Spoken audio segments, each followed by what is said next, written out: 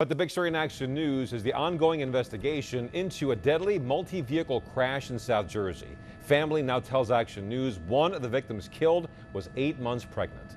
Action News reporter Brianna Smith joins us live from Egg Harbor Township with much more. Brianna.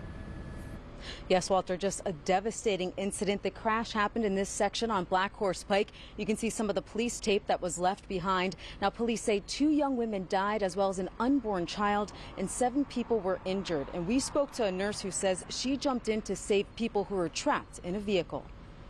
It was chaotic.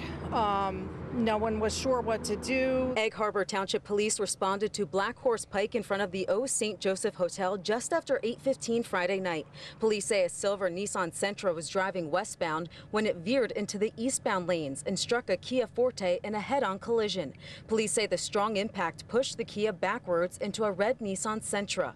A 4th vehicle was struck by debris from one of the cars. Police say after the collision, the silver Nissan caught on fire and several witnesses tried to get the passengers to safety. Lisa Bonanno was one of them. There were some men that were there that were the real heroes. They really pulled, they got everybody out. They had trouble getting the last one out. So what I did is I tried to move them away from the car because it was very rapidly, it was going to blow. As a result of the crash, police say the driver of the Kia, 21-year-old Escarlyn Ciriel, died. Her family provided us with this photo and says she was 8 months pregnant with her second baby girl.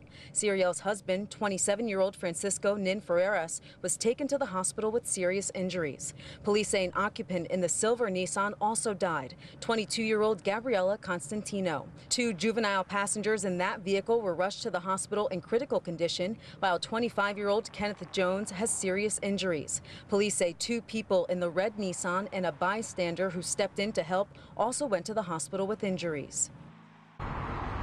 And most of the victims remain in the hospital at this time. In the meantime, we're working to learn more about what led up to that crash. Police, as well as the Atlantic County Prosecutor's Office, are investigating at this time. Live in Egg Harbor Township, Brianna Smith, Channel 6 Action News. Walter? Okay, Brianna, thank you.